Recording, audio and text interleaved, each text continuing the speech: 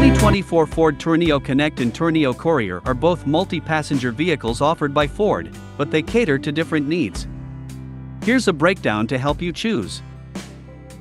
2024 Ford-Tourneo-Connect RRP price range £31,434 to £35,706 and Tourneo Courier RRP price range £25,840 to £28,360. Size and seating.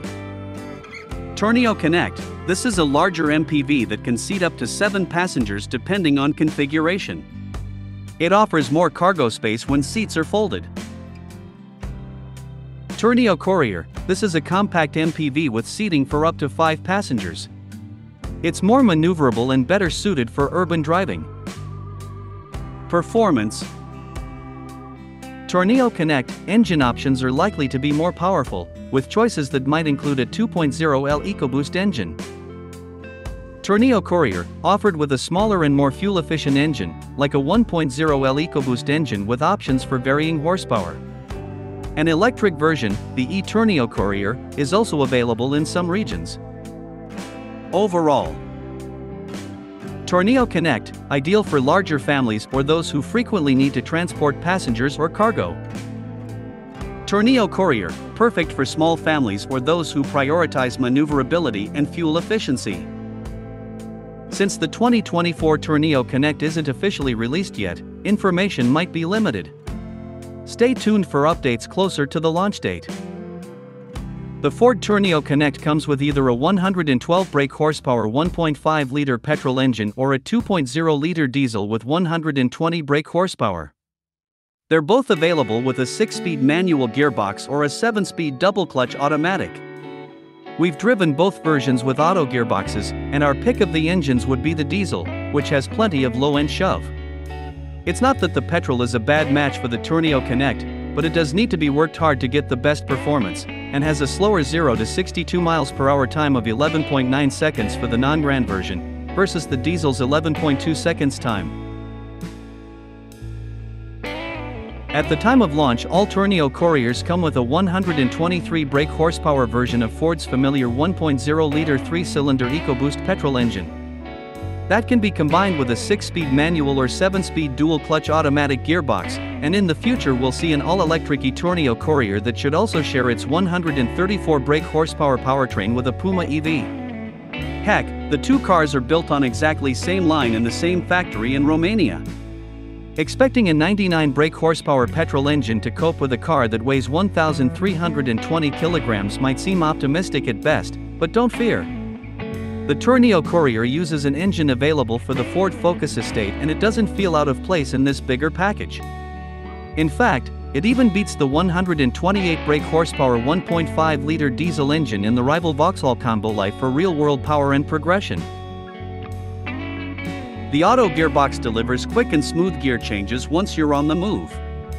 We've tried the 6-speed manual box in the VW Caddy cargo van and it has a slick, purposeful shift action, so we'd expect the same in the Tourneo Connect. The diesel engine is a bit grumbly at idle and really needs the extra 7th gear to keep engine noise low at a cruise. The petrol engine is a bit quieter and smoother, but not by much. The steep windscreen and chunky door mirrors also create more wind noise than more car-life MPVs. The Tourneo Courier. There's actually a surprising amount of kick from the petrol, especially at low revs, which makes pulling away from traffic lights a breeze. Acceleration remains reasonably strong right up to 4,000 RPM, and its flexible mature means you don't have to change down too often, makes an overtaking surprisingly easy. We've yet to try the diesel, but it produces a bit more torque than the petrol and should be a good bet if you see yourself regularly lugging a laden Tourneo up steep inclines. Despite its van origins, the driving experience in the Tourneo Connect is not dissimilar to in a car, with accurate steering and strong brakes. Even so, due to its height and weight, it can't match the composure of the best MPVs, the VW Touran for example.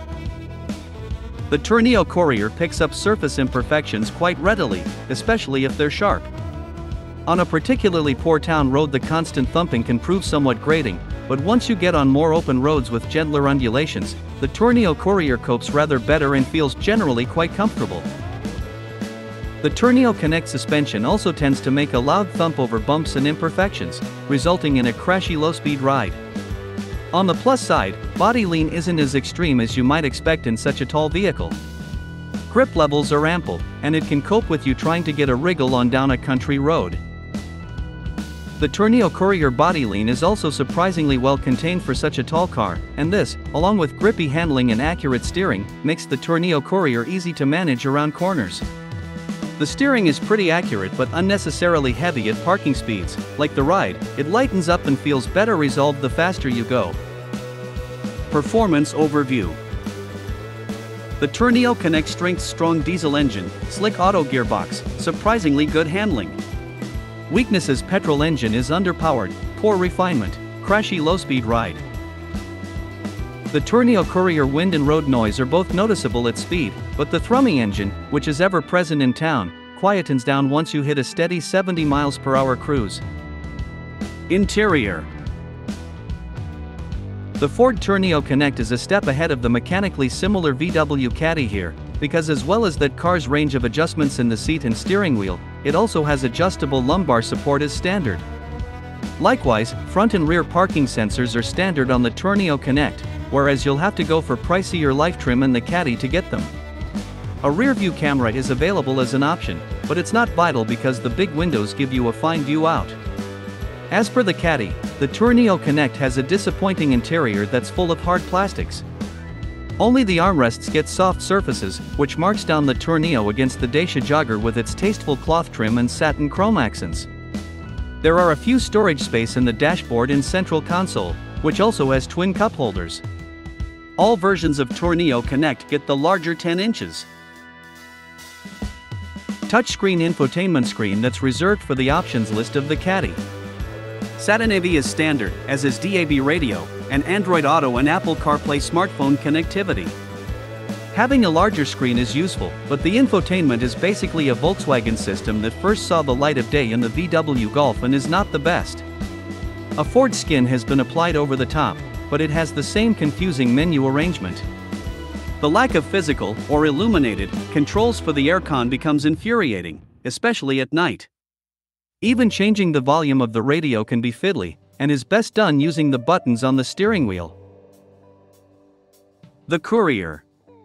There's no option of electric seat adjustment for the driver in the Ford-Tourneo Courier, although manual seat height adjustment is included as standard.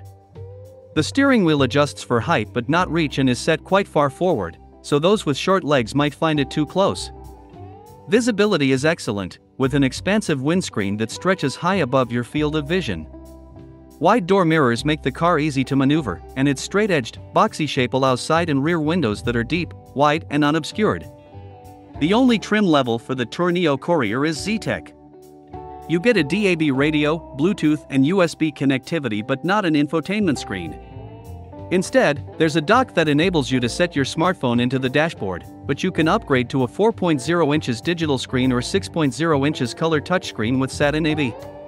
A driver's armrest in colored cloth upholstery that give the Tourneo Courier a slightly less utilitarian feel than its Connect stablemate, but the rest of the interior is a riot of scratchy plastics. They are, though, at least durable and easy to clean. Passenger and boot space. We've tested the Ford-Tourneo-Connect and the Ford Grand Tourneo-Connect, the longer version. In both models, the cavernous interior means there's plenty of shoulder, head, and leg room in the front, while the second row seats are wide enough to allow 3 adults to sit side by side with only mild shoulder rubbing.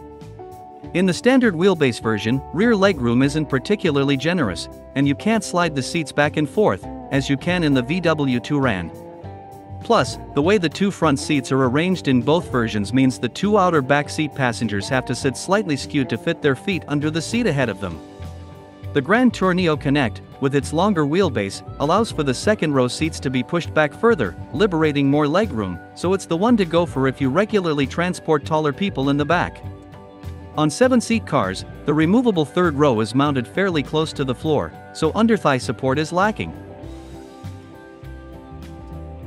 Legroom is tolerable for adults, more so than in the Seat Tarraco and the VW Tiguan all-space third rows, while headroom is excellent. You get twin sliding rear doors, but there's a high sill to clamber over to get in, which might cause problems for passengers with mobility issues. Boot capacity is excellent when only 5 seats are in place.